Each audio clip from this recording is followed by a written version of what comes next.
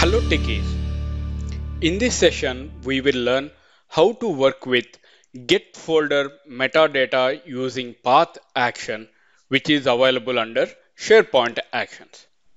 Let me drag and drop this get folder metadata using path action onto the workspace. Before learning about the properties, what is this get folder metadata using path action will do? It will retrieve the information about the folder and then it will give as a response by using get folder metadata by path response variable. Before that, what is metadata? Metadata means collection of information. Collection of what information over here? In our case, we are talking about the folder. In a such a way, we'll get the response as item ID, name, display name, path, last modified, size, and is folder. These information will collect by using get folder metadata using path action. Now we'll see a small example over here. If I go back to the SharePoint, I'm having shared document. Inside that, I'm having folder name Power Automate Desktop. Now I want to get the information about this folder, nothing but metadata about this folder. How can we go ahead and get it? By using get folder metadata using path action, we can get the information about that folder. All right. Now we'll see the parameters over here. The first parameter is the site address. As we have seen already how to get the site address.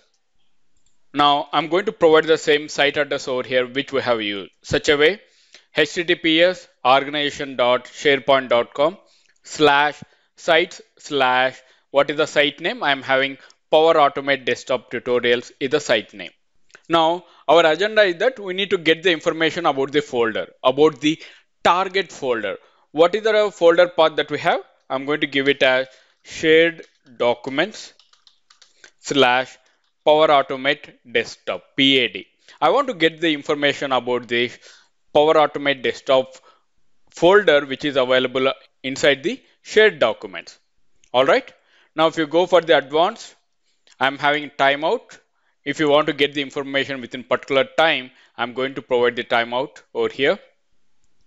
The output which we have talked about, the metadata, will be retrieved once the action has executed successfully. In such a way, once get folder metadata using path action has executed successfully by using these parameters, the output of the metadata will be stored inside the get folder metadata by path response variable. All right. Now let me click on save. Now I'm going to disable the existing actions by clicking on disable action. Now our desktop flow is ready to get the information about the target folder which we have given inside the get folder metadata using path action. All right, let's run the flow to see the output. Flow execution started. Now by using get folder metadata action, that is by using path, we got the information, that is meta information about the target folder. Now if you see over here on the right hand side, I'm having flow variables, that is get folder metadata by path response. Let's double click on that. Now if you see over here the response, I'm having item ID, name, display name, path, last modified, size, and is folder. If you see over here, the main important name is the ID and the value. Now in our previous session, we have used to update a file, we have used the display name and path, right? By using shared document / Power Automate Desktop / and the name we have given of the particular file. But in real time, it is better to use the ID because of this file identifier is dependent on the ID, where it is having unique ID for each and every item or the folder across the site. Let me click on close. I hope you understand how to get the information or collect the information of the target folder by using get folder metadata using path action as part of this tutorial.